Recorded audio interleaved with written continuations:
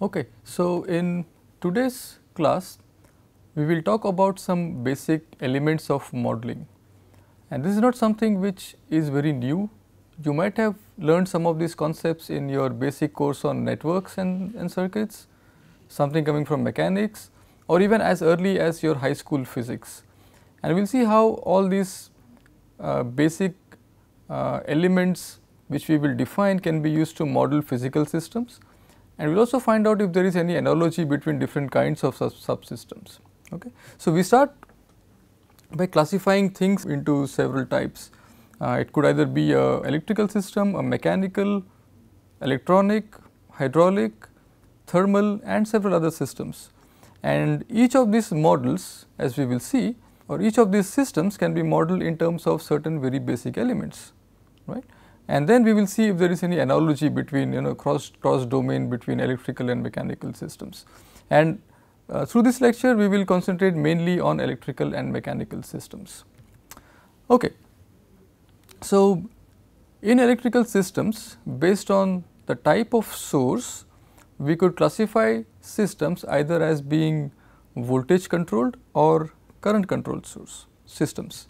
Okay. So, if I talk of a voltage controlled system or a circuit, my basic system variables are the voltage and the charge. We will see why this is true, why it is the voltage and the charge, why not voltage and directly the current, or why not something else. And of course, the three basic elements which we all know from circuits are a resistor, inductor and a capacitor, and throughout this class we will restrict ourselves to linear elements. Similarly, for a current sourced circuit or a system, my basic building blocks or the basic system variable are the system current and the corresponding flux. I will also show you why this is true. Of course, the basic elements then remain the same, the resistor, inductor and capacitor. Okay, so how are these things defined? Well, we all know what a resistor is. It is an element which resists the flow of current in a system, and we all know this Ohm's law, V equal to IR models a simple linear resistor.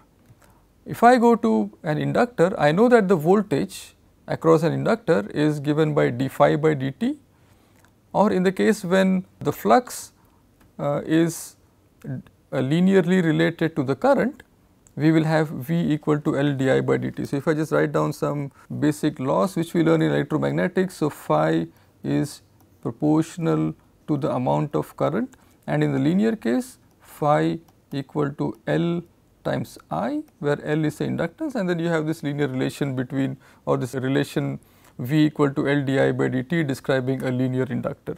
Similarly, for the capacitance, I know that the charge, similarly for the capacitance, we know that the charge is proportional to the amount of voltage, and in case of linear elements, Q would be C times V, and I have a relation that the current, which is nothing but the rate of charge, is simply C dV by dt. Okay. So, what we will concentrate now is on these two things highlighted in the blue. How do we apply relevant physical laws and get some final form of the mathematical model?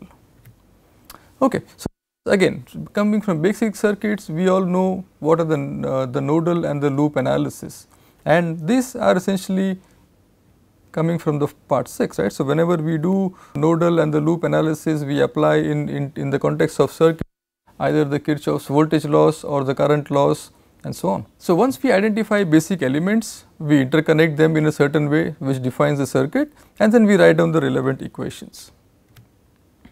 Okay. So, the nodal analysis, as we know, is based on the current laws, and the loop or the mesh analysis we write down the voltage laws. And this is again not very alien to us, that the Kirchhoff current law says that at any node the directed sum of currents flowing out of that node is equal to 0.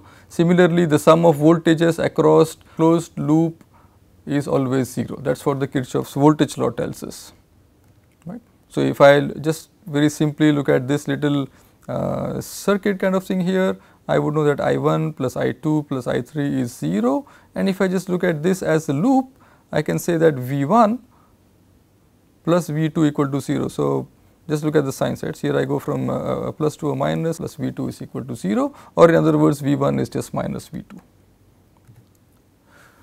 Okay, so let's start with a simple example. Again, we start with very basic examples which we already know, and then try to build upon those things. So I have a current source, a resistor, inductor, capacitor, all linear elements.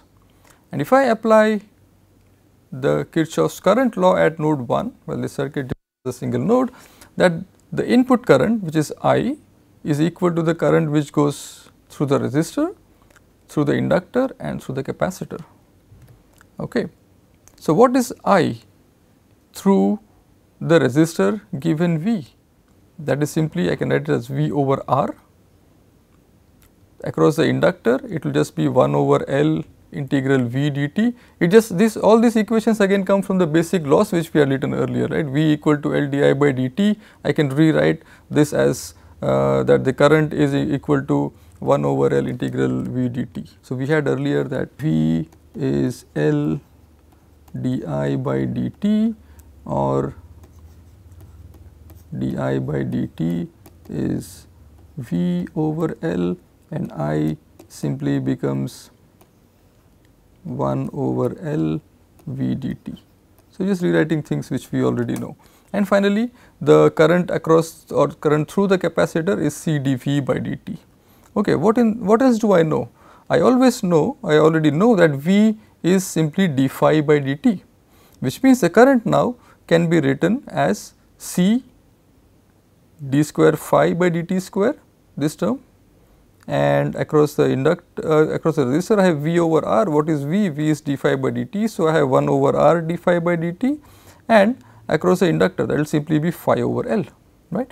And therefore, in the earlier side when I said, okay, let us just revisit that slide for a while, that the basic system elements are the current and the flux. This is what I mean. So, I have current here and the flux, okay, and of course, these are the basic elements which build my circuit, the capacitor, the inductor here and the resistance here, right. Okay.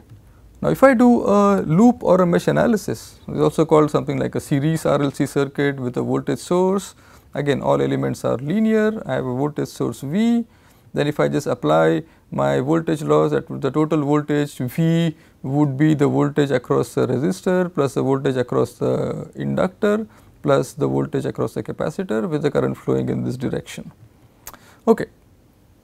Again, I know these things again, that V, the voltage across a resistor given I, is simply I times R, and V across an inductor I already know from my previous slide that V is L di by dt, and voltage across the capacitor can be written in terms of this 1 over C integral I dt, in the similar way as we had written the current expression for an inductor.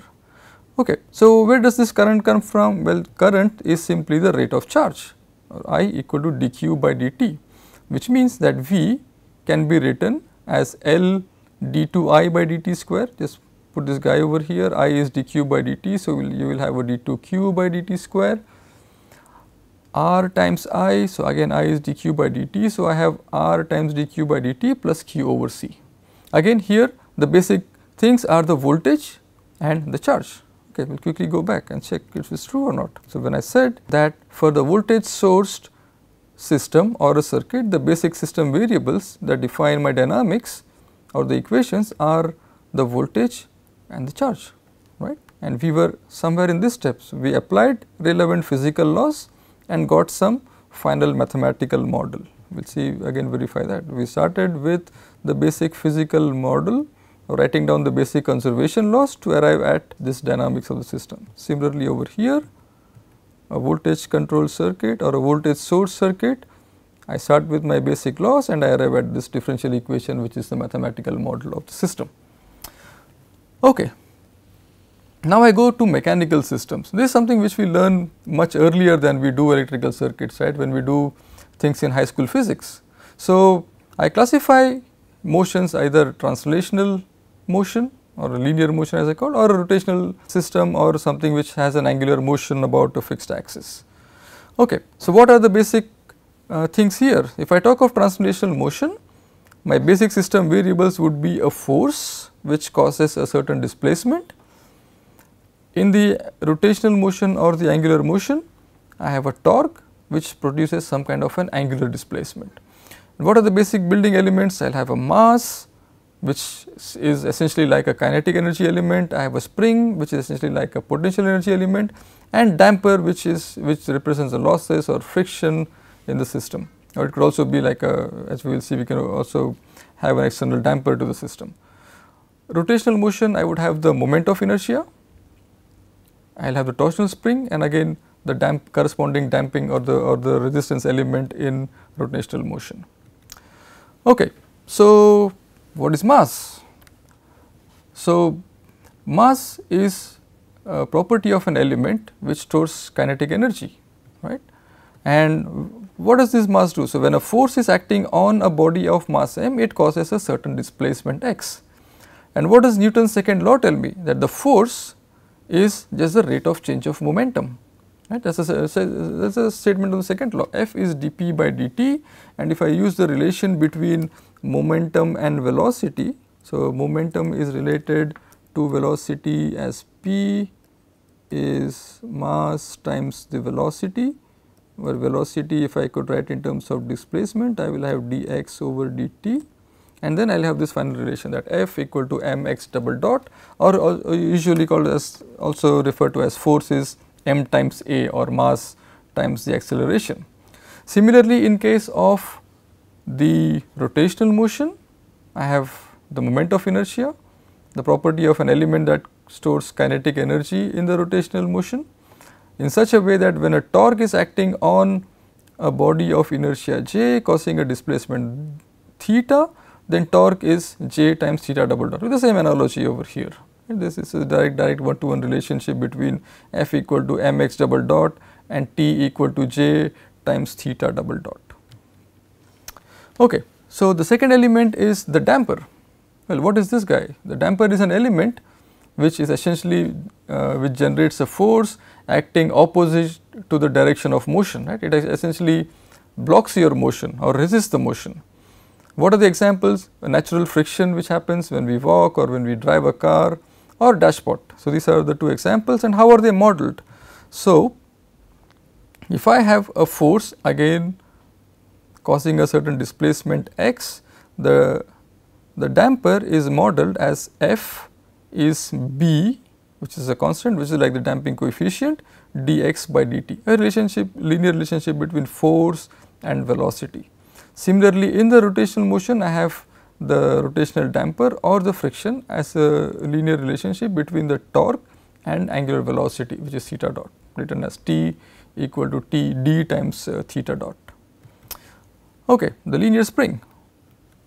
As said earlier, linear spring is an element that stores potential energy in a way that when you have a force causing a certain displacement, then the spring, as we know, will have a restoring force which will act on the opposite direction. So if this is my force here F, and so this is the thing where the spring, and then the force of the spring would be somewhere here, I will call it Fs, right, in such a way that F. So if I write down the conservation of the force here, the sum of all the forces is 0, I will have F plus Fs equal to 0, and what we learn in school is we model this Fs as minus k times x, right, and then I put this here to I substitute Fx Fs equal to 0, resulting then in this equation, right. Okay, similar thing happens in the rotational domain also, right, that the torsional spring is a property of an element, it shows potential energy in the rotational motion. Similarly, when I have a torque that causes an angular displacement theta, then the torque and theta are related linearly as T equal to k times theta. Okay. Now, how do we do equivalent nodal analysis for mechanical systems? In the electrical systems, we had direct laws, right? You have a circuit interconnected, then you write the relevant, identify the loops or identify the nodes, write down the voltage laws, write down the current laws, and you have a set of beautiful equations which describe for you the entire dynamics of the system. Okay, let us see the analogous of those kind of equations or those kind of conservation laws in mechanical domain. Okay. So, we should first have our system structure that would suit the nodal analysis. And okay, let us see with the help of an example, right. So, I have a system composed of a spring, I have a mass element, I have another spring, and I have a damper or a dashboard, and this is my reference node, and with some external or with some force over here. The step 1 would be to identify the number of nodes, and these are identified usually by the number of displacements, right. So, I will have one corresponding to this guy here and the other corresponding to this guy here. So, these are my two nodes, right, node 1 and node 2, which will give me those two displacements. Okay. So, once I identify these two displacements or these two nodes, I just also identify these two nodes x1, x2, I mark them here, and then I have a reference node. Step 3, right, we just go back to how these guys were connected, that between node 1 and node 2, and then with between the reference I had the mass between node 2 and the reference, K2 between node 2 and the reference, B between the node 2 and the reference, between node 1 and node 2 I had the spring K, and the force was kind of acting on the node 1. Okay. So, we just draw some kind of a circuit diagram kind of thing over there. So, I have a force, x1, x2 are my two nodes. So, all these are the same, this is also x2, this is also x2, this is my reference node, so is this one, this guy is also a reference node. So, I have the force, I have a spring K1, the mass element, second spring, and the damping element, right. Okay. So, once I do these connections as stated or as in the previous picture, I have my something like a circuit diagram, right, and the force F acts on this node 1. Okay. Then I apply the Newton's laws at node 1, that I have a force and I have a spring. So, F would be K times the displacement, and since I am dealing with two displacements x1 and x2, I will simply have F is K1 x1 minus x2. Similarly, at the second node I say the sum of all the forces is 0, there is no external force coming from here, therefore, I will have the force corresponding to the inertia element as mx double dot. The force corresponding to K2 with displacement x2 would be K2 times x2, here would be B2 x2 dot, and K1 the displacement or the force corresponding to the spring K1 would be K1 x2 minus x1, and I have these two balance laws for node 1 and node 2, which will give me the overall mathematical model of the system, right. Okay. So, in summary, how do we identify the steps of a nodal analysis, how do we come about getting our models? The first is identify the number of nodes, which is equal to the number of displacements, select a reference nodes, and then connect all the basic elements, which are the mass elements or the spring elements and so on, according to their positions. Similarly, do for the spring and the damper. If there is an external source which generates or which produces a force or a torque, also add that to your system, and then finally apply the Newton's laws of motion to arrive at your desired equations. Okay. Now, if you go back and you see that there are these kind of equations look similar to what we had even for electrical systems, and we will then see, well, is there any analogy, because both systems are written a set of conservation laws, right. If I look at the electrical systems, I have the voltage conservation or the summation of currents equal to 0 in the Kirchhoff's current laws. Here I also have some kind of conservation laws, that summation of all forces is equal to 0. And based on these conservation laws, we will just try to investigate, is there a good analogy between these two systems, mechanical systems and electrical systems. Okay. So, let us investigate that one. So, that we could typically arrive at two kinds of analogies. One would be where you can say that the force or the input torque is equivalent to the voltage, where we have which we call the force voltage analogy or the FV analogy. Or we could also have situations where the force is analogous to current, or what we call as the Fi analogy. Okay, how to establish this? Okay, let us start with the circuit, right. So, again, based on the previous steps which were listed, I can easily write down that the force that this system which is exerted on this mass spring damper is mx double dot plus bx dot plus kx, which is a mass, a dissipative element, and a spring with a constant k. Similarly, for rotational motion, I can write down the equivalent of it. Okay. So, let us see, I have the equations for this guy, and see how do the equations on the right hand side look like. Based on KVL, we derived earlier also that L Q double dot plus R Q dot plus Q by C is the voltage that is applied. Okay. Now, these look very similar, right. So, I have a force as the input, here I have the voltage as the input, force produced a certain displacement, here voltage resulted in some charge and Q dot was the current and so on. Okay.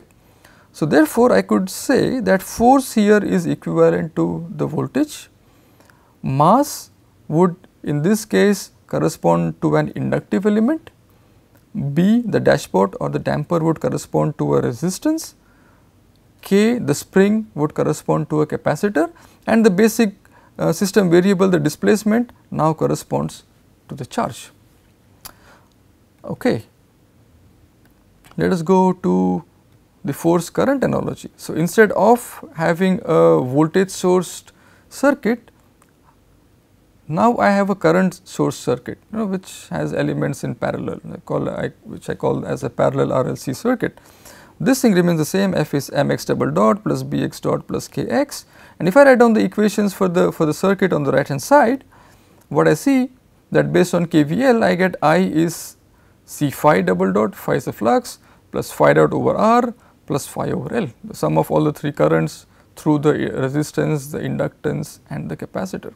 Okay. There is some analogy. Now, force could be analogously seen as the current, the mass could correspond to the capacitor, B would be the conductance or the inverse of the resistance, the spring then would correspond to the inductance, like with the relation K goes to 1 over L, and finally, the basic system variable, the displacement here now corresponds to the flux here, and that is the reason we call it like the force to the current analogy. So, in my previous slide the mass element corresponded to an inductor, now it just corresponds to a capacitor and so on. Okay. To summarize, what we have done so far is to find or to establish an analog between the mechanical systems and the electrical system, the force to voltage analogy or the force to current analogy. Similar analogy would be even for the rotational domain, where I start from torque to the voltage or torque to the current, and this table summarizes the analogy between various elements, between the mass and the inductor or the mass and the capacitor or the basic system variable, which is the displacement x here or the displacement theta, to the charge or the flux. Okay. So, other kind of basic elements which we learn are systems which just transform energy from one system to other. In the electrical domain, we all know the transformer which transmits electrical energy from one circuit to the other through some electromagnetic induction properties. Analogously, in the mechanical domain we have gears, right, which is like again it just transforms mechanical energy from one mechanical system to other via gears. Here, well, I can say I can measure the transformer as either a step up or a step down transformer, which would change the voltage level. Here it could change the speed and the direction of motion, and they just look like this, right. So, if I have a transformer with turns ratio N1 to N2, V1 by V2 is N1 by N2, and the current would be the reverse of it, it will be I2 by I1, right. It will be a step up or step down based on if N1 is greater than N2 or N2 is greater than N1. Similarly, in the mechanical domain I have the torques on the both sides related by this relation, the torque T1 is related to T2 via the radius or inversely related to the angular velocity. So, these are again equivalent elements in the electrical domain to the transformer and to equivalently a gear in the mechanical domain. Okay. So, what have we learned so far? We have classified physical systems and specifically concentrated on mechanical and electrical systems and their basic elements. We saw how by using basic conservation laws via the nodal or the loop analysis helps us get the dynamics of the system. We also established a beautiful analogy between electrical and mechanical systems, and towards the end also learned about energy transformation devices like just the transformers and the gears. So, what we will do next is to also learn some more physical examples, right. So, starting from cruise control of a car, we also look at some more details of the transformer, of why what we saw in the previous slide is not really fit for analysis, the simple pendulum, and something which might be a little new, called the predator prey models, which I will explain you while we reach there.